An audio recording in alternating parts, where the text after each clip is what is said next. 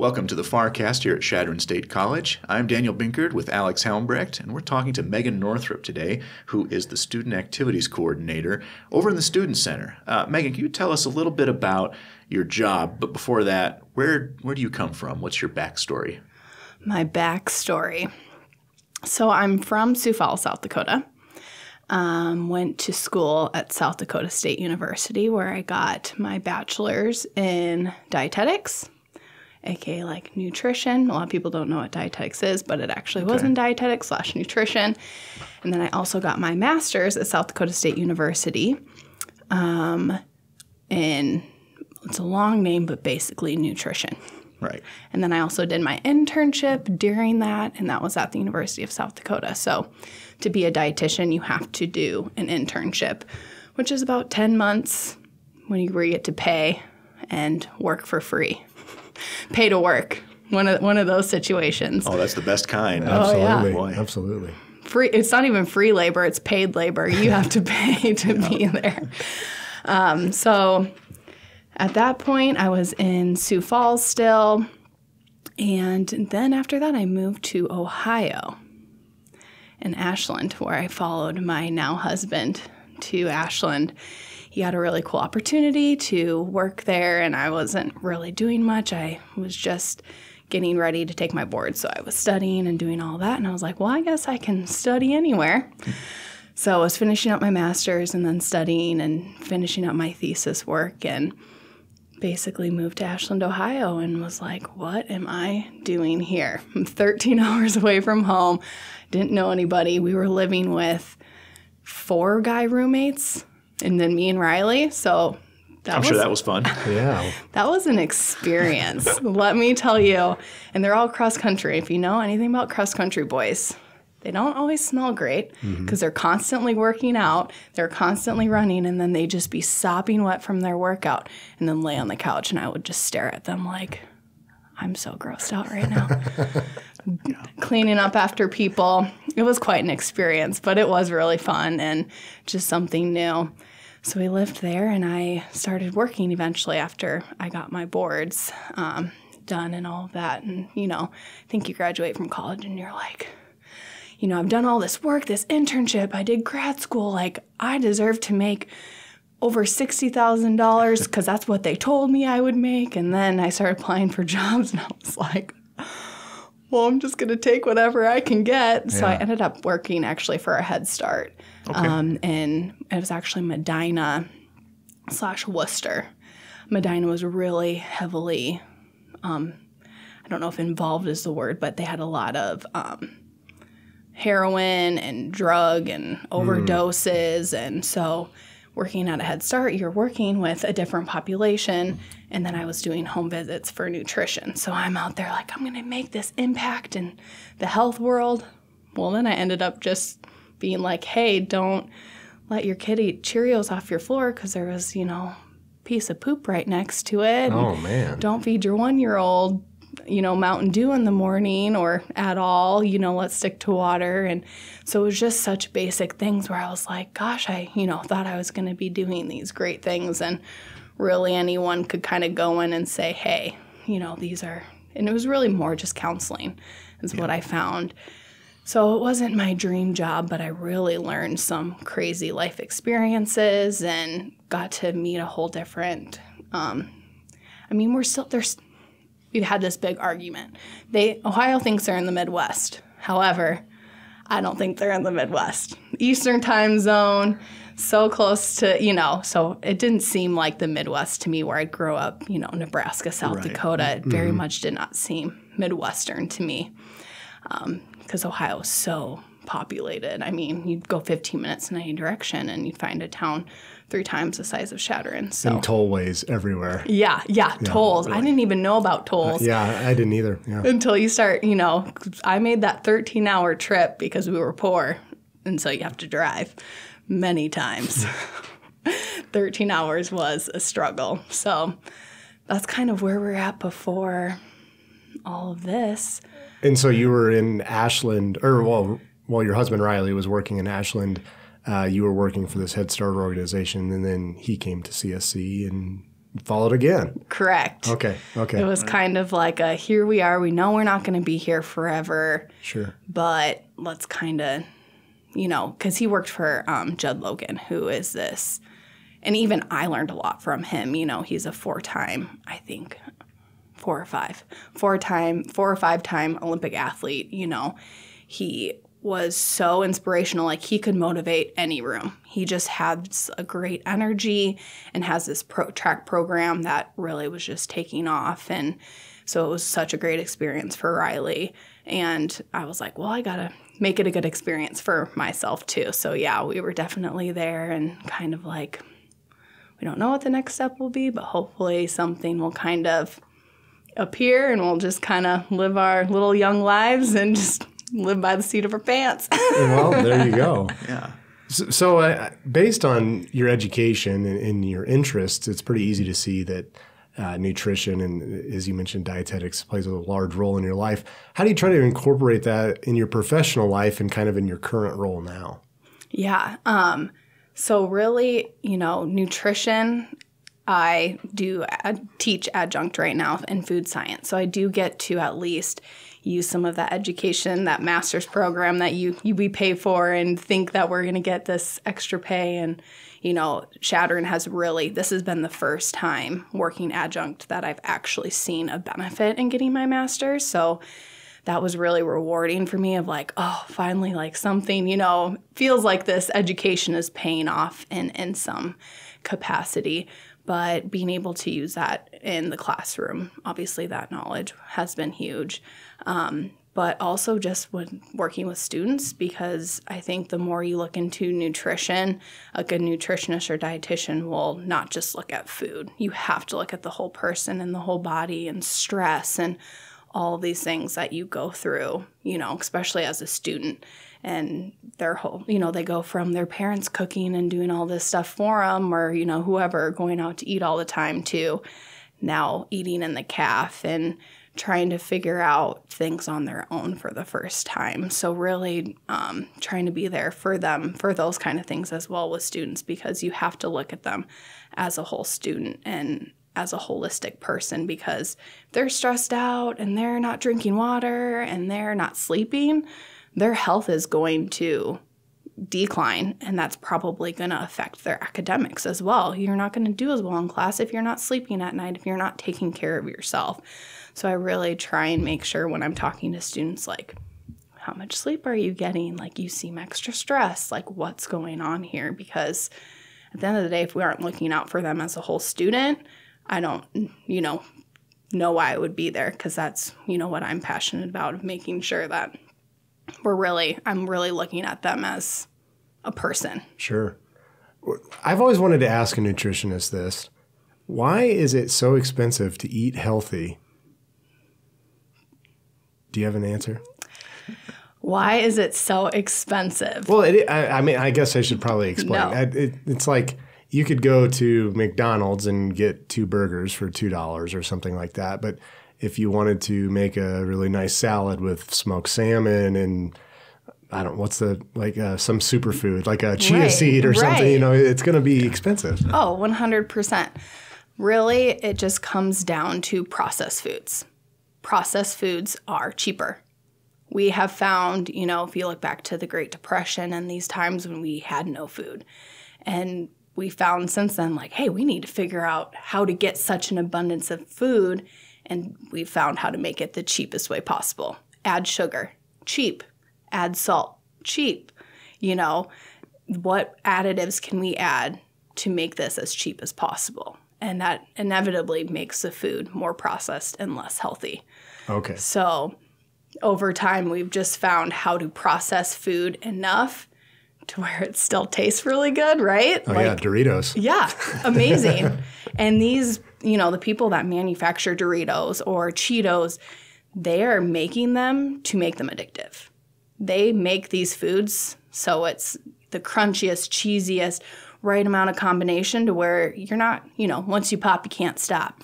Literally, that's what they want you to do. They want you to open that bag of chips and they want you to eat the whole thing and love them. So they're literally food scientists and people out there that are paid to make you want to eat the whole bag. Wow. So moderation is that much harder. Mm-hmm. But when you're making, when you're growing spinach, you're not really doing that, right? I mean, we have GMOs and we have ways to make things crispier and look better and taste better, but at the end of the day, it's still going to be spinach. Yeah, I think I always been joking with Brittany the last couple of weeks. We have had a spaghetti squash on our counter for like 2 weeks. From Teresa Frank, yeah, me too. Yeah, it's like, I don't know if I want to make that. What did I hear recently? They've been adding engineering to get more sugar in certain vegetables and increase that sweetness. Yeah. Is that? Because that's what consumers want. Yeah. At the end of the day, they're making foods that are less healthy, but are what the consumers are asking for and what we're wanting. So until, we step up for our own health and we start actually purchasing the foods that are healthy and not, as sugar-filled or not as processed, we're never going to change, because where the money's at is where, the manufacturer is going to go. Sure. So, but there has been a huge increase, as you've probably seen, in the amount of health foods or health claims that these foods have, because there is more of a push now, I think, to have healthier options and those kinds of things. So, well, that's a good thing. Yeah, seeing that shift. Yeah.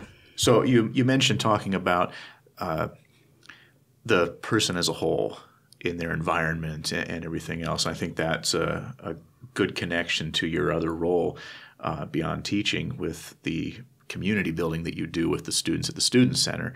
Can you talk a little bit about what goes into that part of your job?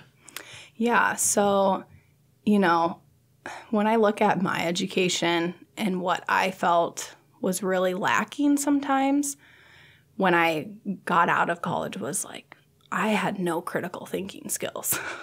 I knew how to follow a rubric. I knew how to do what I had needed to do to get an A, right? But I felt like I didn't understand the critical thinking aspect of being innovative and creative and being able to, given a project, there isn't a rubric. There isn't something lining this out exactly how to do it. Your supervisor's not going to be there holding your hand along the way. So I really found with my first job at the Head Start, I created my own nutrition program. So from week 1 to week 12, I made a whole program, and I had to look up research and do all these things. And it was such a great experience for me, because I got to be creative and innovative for the first time, because I got to make something without any guidelines, because they weren't nutrition experts. They weren't going to tell me, no, I was now the expert. So I was like, all right, let's go. And so that was so exciting for me. And when, looking at the community of the pit and all these different things, I want the students to be able to be innovative and creative and critically think on their own, and build a community of where they can feel like they can, create a different event that's never been done. To me, that's exciting. We can keep doing the same things. That's great, as long as we can prove that, this is a great event and everyone wants to keep coming. But why keep doing the same things because it's easy? I want them to be innovative and creative and create basically a community where they're not scared to fail. Because I think so many students are so afraid to fail, because then I won't get my A, I won't get my 4.0, and then I won't get the job I want. And so creating a community where it's okay to fail, because guess what? You're going to. Yeah. Figure out how to deal with it now instead of later, because failure is inevitable.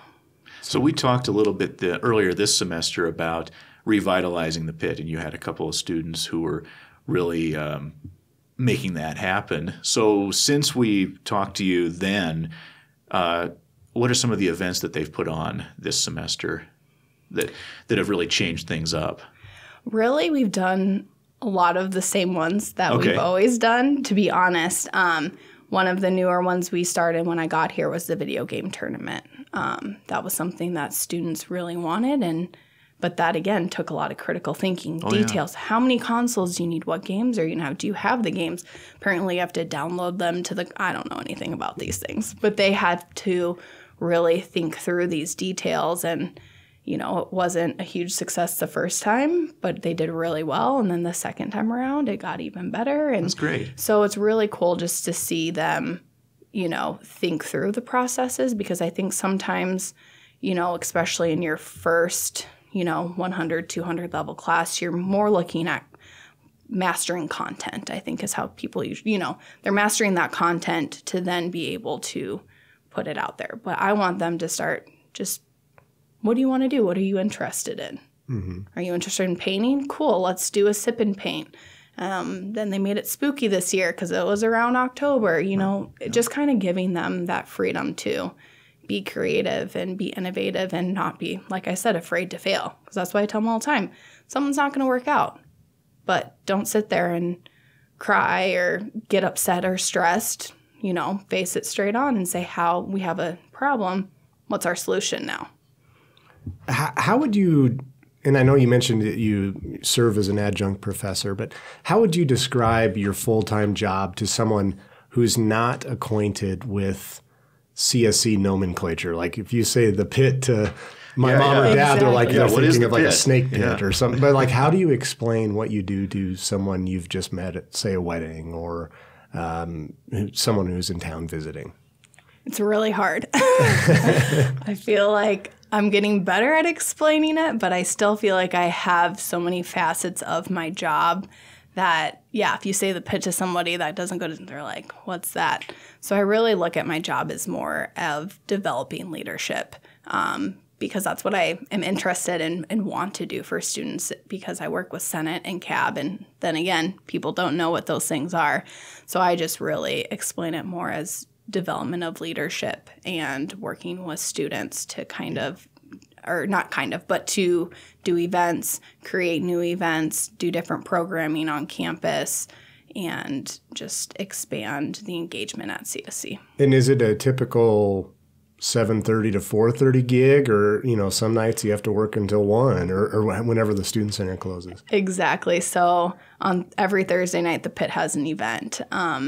So I am there until 10 o'clock tonight at a soccer tournament, and then next week I will be there till after midnight for a Halloween dance. Oh, yeah, right. Oh, perfect time of year. Yeah. Yep. So it's definitely not the average. When you look at Chadron, most people are here at 7:30 and they leave at 4:30. Mm-hmm. Sometimes I come in at 9, and Monday and Tuesday this week I came in at 9 and didn't leave till 7:30. So it's just depending. Most students can't meet until, those after hours from around 6 or whatever. And so we really do work a lot later in different hours. That's kind of what the job requires. Exactly. You got to meet. The students aren't up and about at 7:30. No. However, I wish I could.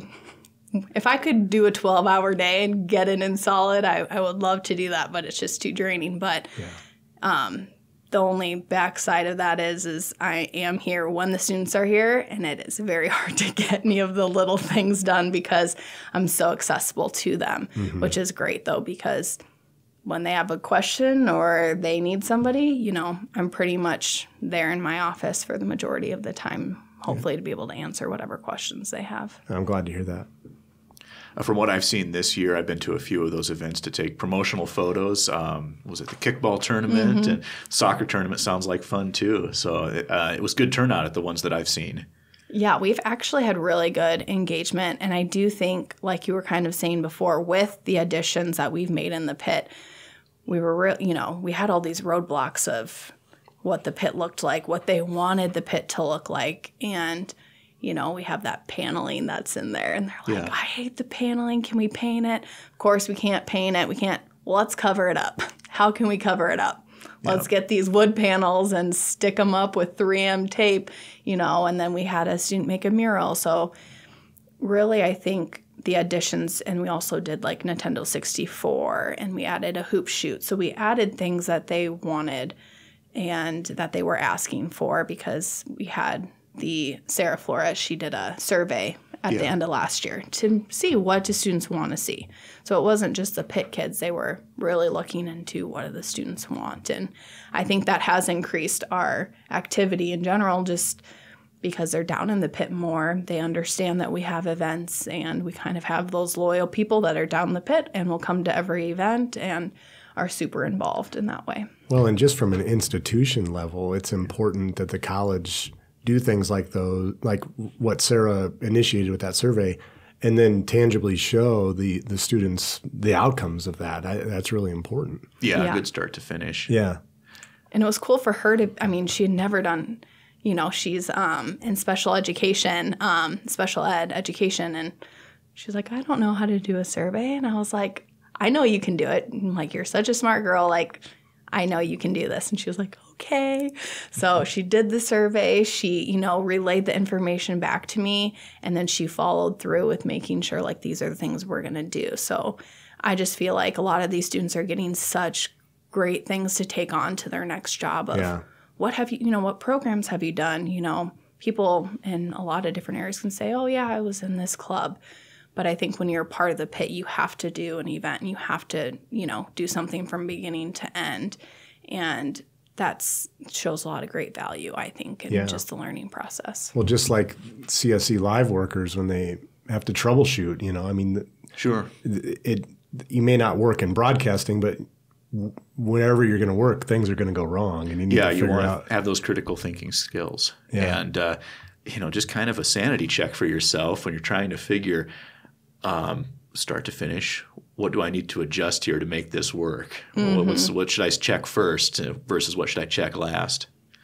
So can you answer from an organizational standpoint, and for our audience who might not be familiar with the college, who is putting on events at the pit? Because I know we have like a housing side and a pit-specific side. How does that work?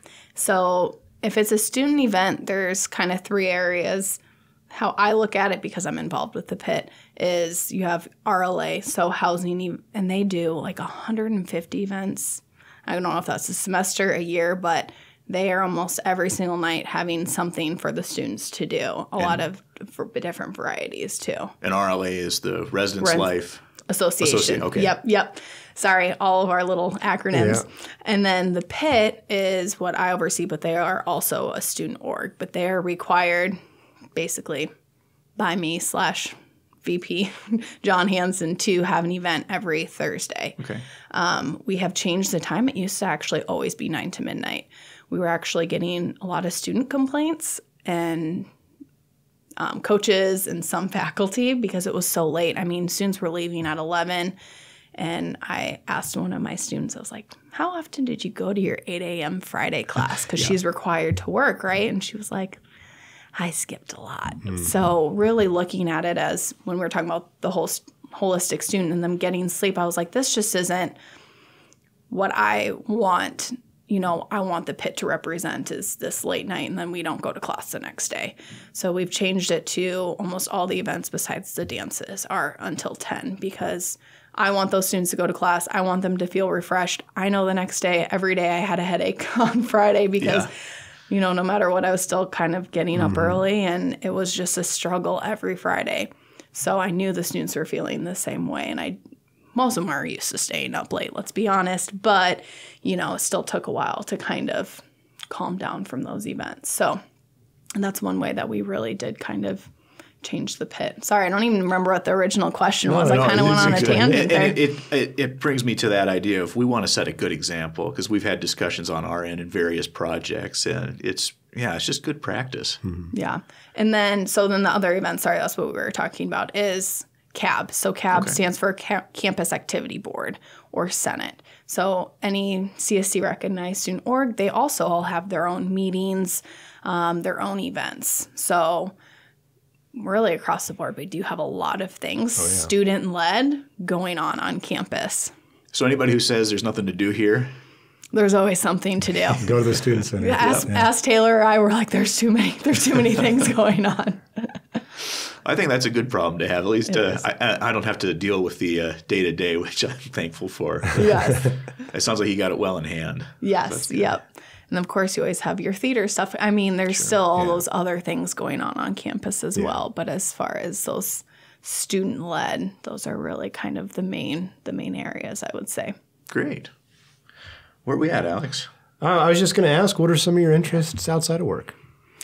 I love podcasts. Oh, okay. Well, good. Really, like, one of my favorite things to do is walk my dog and listen to a podcast, kind of go around the Sea Hill area or kind of like around campus and just walk and get outside. And what are the podcasts that you're listening to? oh, gosh. I really like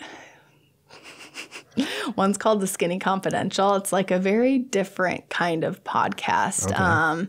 It's a husband and wife that kind of go into all sorts of different types of like categories and that sort of thing. The other one is, I think it's called The Great Life or The Greatness School, I think is what it's called. And then Life Hacks is another one I just started listening to. And that one I thought was super interesting because it actually goes over college debt.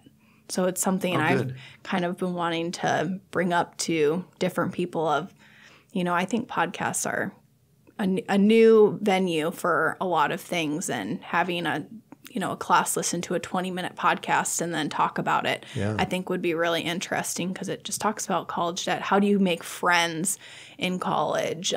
So there's a lot of different, college-based ideas there. So that was really cool. And actually a student, Emily Hansen, was the one who told me about it. So nice. I had to check it out. Nice. And then if I'm on a trip, it's always some sort of creepy criminal investigation type. That's what Brittany just listened to. Yeah, it seems like I keep hearing those popping up more. Was it True Murder? Is that? Yeah, there's all different. There's so many. People are just fascinated with murder. I know, it's terrible. And then we always maybe that's what we need to do is have a murder podcast. Oh boy, that next step. It's appropriate for Halloween. Yeah, there you go. Yeah. Well, we interview Con on Halloween. We're going to interview Con he'd Marshall. Have some good. Maybe we'll have to have a spooky question. There you go. But no, there's a lot of really good There's something out there for everyone. I think Serial was the one that got me interested in first. That's like it's another murder type investigation. And so, all those are always pretty interesting. Great. Kind of like a Making the Murderer, but, on a podcast. You can just listen to it as you drive. Yeah, exactly. So you mentioned a little bit about coming to Chadron, and our question here for you is, did Riley have to sell you on moving to Chadron? I told him this morning, I was like, there's this really funny question, and we talked about it a little bit because I remember he came back from a meet or something, and he had talked to Brad and knew Brad was thinking about leaving. And I'm sorry, I should interrupt. For those who don't know, Riley Northrup is the head women and men track and field coach, indoor and outdoor. So they count as different sports. Yeah. So I'm sorry, continue. Yeah, so he was an assistant back in Ashland making, pennies and dimes for what he was doing and all of that stuff. So when he went and talked to Brad, and Brad was the former head coach, and Brad was like, I really want to move back home kind of thing, and you should apply for this job if I leave, and I'll let you know. So I think Riley was like super hesitant when he first kind of brought it up, like, what if the Chadron position opened? I'd been here once. Went to the Ridge to eat breakfast, I think, as we were passing through, and we saw the Ritzens, and then I think that was about it. So I couldn't even remember what the town looked like. I remembered it was very small. And when I had, after I had left Sioux Falls, I was like, I want to be in a big town. I don't know why. That was just kind of what I envisioned, because ever since I lived in Sioux Falls, I thought Sioux Falls was a small town, and I don't know, the population, like maybe 500. I don't know if I'm even making that up. Sioux Falls is 200? Huge. I don't know. It's grown a lot since even I've been there. So I'm always visioning, that I'm going to be in this big town with all these opportunities. And so he was a little hesitant to like kind of bring it up. And then later on, when it started to get a little bit more serious, he was like, so what do you think about Chadron? And I was like, how close is it to home? Because at that point, we were 13 hours away from our family, and I was sick of driving 13 hours just to see them. And he's like, it's about, he always is under dramatic when he says 5 distances. hours. 4.5, I think is what he said at first. And I'm like, wonderful. And so I was like, well, what's in the town? So I kind of start looking up jobs in nutrition, and there wasn't really much popping up. And I was like, a head coaching job doesn't come around every day. And if you know Riley, he is so passionate about Chadron. Like, he loves this place. He literally talks about retiring here. So he, really didn't have to sell me too much just because I knew how much he loved it. And he had friends here, and we had more of a community than we did when we moved to Ashland because we didn't know anybody. So I was like, all right, I'm ready to move closer to home. So I was excited about that. And we're like, here we go. So how did you react when you found out the actual distance from Sioux to Sioux Falls? Oh, I'm sure I was a little annoyed. As I always am when he says, oh, it's 2 hours, and it's really like 7. I mean, that's an exaggeration, but it's usually at least an hour, 2 hours off of what his mind thinks it is. Well, and it's probably maybe important to denote, was it pre-engagement or post-engagement? Oh, yeah, so I think this was all pre-engagement. Gosh, we got engaged in July, and he moved in August. So it was kind of... Well, he was working 2 major life things at the same time. So. Yeah, I think, and in his mind, we got engaged in July, and he thought we were going to get married in October. Then again, with the time thing, I'm like, no. Yeah, that takes But we got married time. in December, so good. We always compromise a little bit. Sign of a good marriage right there. Yeah, there you go.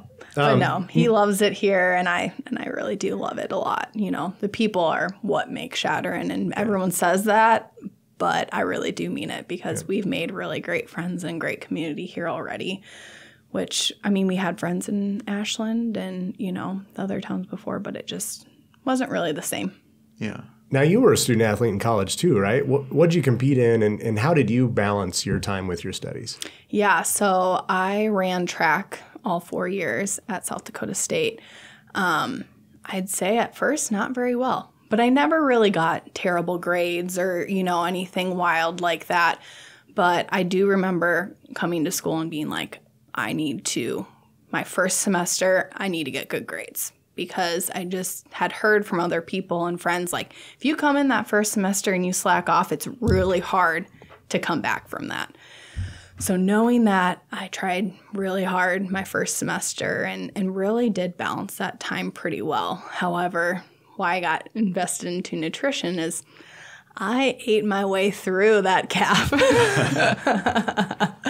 I was not eating while I was on my own for the first time. I mean, when I even think about exercising 3 hours a day, on average, sometimes more or less, like I think about doing that right now, I'm like, that's so much time.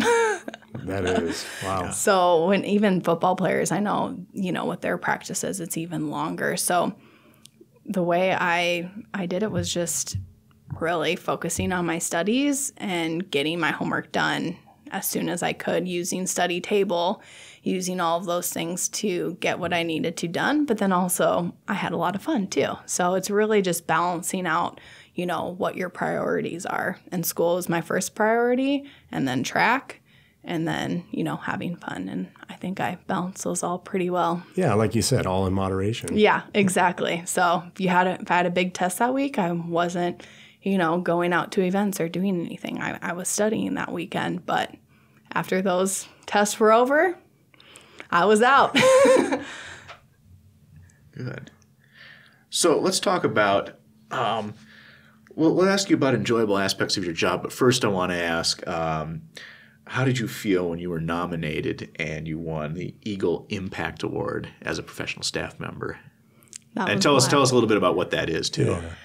Yeah. So what I know about the Eagle Impact Award is that students nominated different staff and faculty. So there was a support staff, a staff, and a faculty, and I would be considered staff. And I actually know who nominated me. She is a sweetie. I figured it out within the whatever, the letter or whatever they were saying written down. But to my knowledge, it was just somebody that made an impact on them. And really, she made an equal impact on me as well. And really, it was a humbling experience. I was so surprised. Like, I just didn't really think that, you don't ever think, I don't think, that you're going to get an award. And, like, oh, here I am. You know, it is, but then it's also kind of nerve-wracking. It's like, oh, all eyes are on me. I don't really feel like I'm that great. But no, it was really, really cool. And it just kind of inspired me to even do more and just continue to do better. I know what I've said to other like employees and whoever, that the students are like, for a customer, the students are our customers, you know. Oh, yeah. So we have to take the time to put things down and listen to them and talk to them and, you know, make their time here, you know, the best that it possibly can. And sometimes, you know, I am in the middle of something and it's not great timing, but then I always have to remind myself that, you know, we wouldn't be here without the students, and I wouldn't be here without those student leaders who volunteer hours and hours and hours of time to do the things that we do on campus. I mean, the homecoming committee we made with all students to help out, the homecoming committee was huge, and they're all just volunteering their time. And that's what's wild to me, because students love Chadron. I know there's a lot of criticism, or students love to complain, but they really do. Like, I've just seen how much they truly do love Chadron, because they wouldn't be volunteering their time, working as hard as they do, if they didn't want to make it a better place and truly love it. So it just inspired me to do better every day, and just to, even when I'm feeling stressed or overworked, I'm like, you know, the other day I had a student, I was like, oh, just, you know, it's just not my week. Wasn't feeling great. And she sent me the nicest email. She had just gotten back from the Nebraska State College System Conference and sent me an email about, you know, how I'd make an impact in her life and, you know, how grateful she was for me. And I like almost started crying. I was like, oh my gosh, like, this is why we do what we do, because we want to impact them positively. And with the peer mentor program that we started this year, we had a student say, I just love Chadron so much and I want to come back and be a faculty here. Like, those are the things that, you know, there's little moments of of greatness where we all see in the students, and we're like, this is why we do it. Yeah, those are the things you want to hear. Yeah. And they do. And I think people forget how much the students really do. But I get to be with Senate and CAB and all these people who do volunteer their time. And I can tell you, Senate cares a lot about our school, and they want to make it better all the time. So it's really inspiring. Well, that's good. Yeah. Well, I think that's a good note to end on. We're going into the final section of this. The lightning round. The podcast. Yeah, the lightning round. Oh, dang. So we have 5 questions. So the first thing that comes to the top of your head. Okay. And so we'll begin. Megan, what is a favorite movie of yours?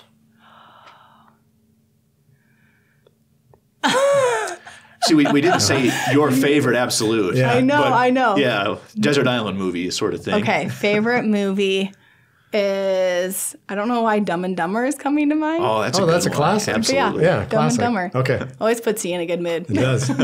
First concert you attended? Christina Aguilera. Wow. Okay. Oh, yeah. What year was that?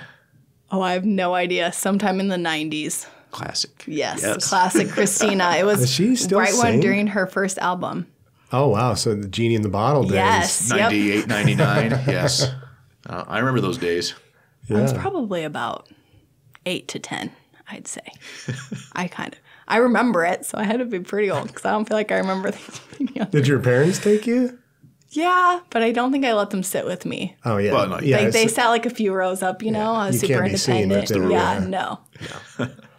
no. So, Megan, if Chadron State College wasn't the name, what would you name the college? Go Eags. I don't know. That's it. Go Eags, you. Yeah. What else would you call it? What are I our was other hoping answers? I was hoping you'd say like the Eagle Rewards app or something like that. Got to get the branding out there. I was get going the to branding. say, I'm terrible. That's why you're in marketing and you think of these great things. I'm trying to think of some of the other answers. Josh Ellis said. You at CSC. Yeah. Yep, that'll work. Yeah. Josh Ellis had Faber from Animal House. Yeah, that was a good one. Oh. Yeah. Gosh. And then Kurt Not very Kim Bacher creative. said like Northwest something. Yeah. Which is kind of be pulling, because we're originally, Northwest Nebraska Teachers College. I can't remember if that was an official name, though. Yeah, we were like the Nebraska State Teachers College. State and then normal schools. Gosh. All that. Chadron Normal. Well, I'm the worst. It's all right. No, that's a good one. I think we got It's a good kind of one. a tough question. How many times have you been up to the top of Sea Hill? I'd say over 30. Quite a bit. with walking your dog. Yeah. Okay, It's a so tough hill. this is a fitting one for you since your office is located next to the pit. Oh, yeah. Ping pong or pool? Ping pong. I think that's what I would go with too. Do we make it like the three-way question of do we add the hoop shoot in there too, since you have that now? Or the Nintendo 64? I would do. Play I some do GoldenEye. like what's it, the car one where you Mario Kart? Mario Kart. Yeah. I do like that. Great. I was gonna say I've honestly never played ping pong or pool down in the pit. Oh, well, so then But don't tell anyone. well, So if anyone thinks I spend all You of my just told time them. down in the pit playing pool or ping pong, I wish. is there a dartboard down there? There used to be, but there is not Oh, anymore. okay. Shoot. But the hoop shoot is pretty cool if you haven't checked it out. It's pretty fun. What about foosball? Is that still down there? Nope. So it's pool, the hoop shoot, video games, ping pong, and pool. Yep. Okay. We got a Nintendo 64 and an Xbox.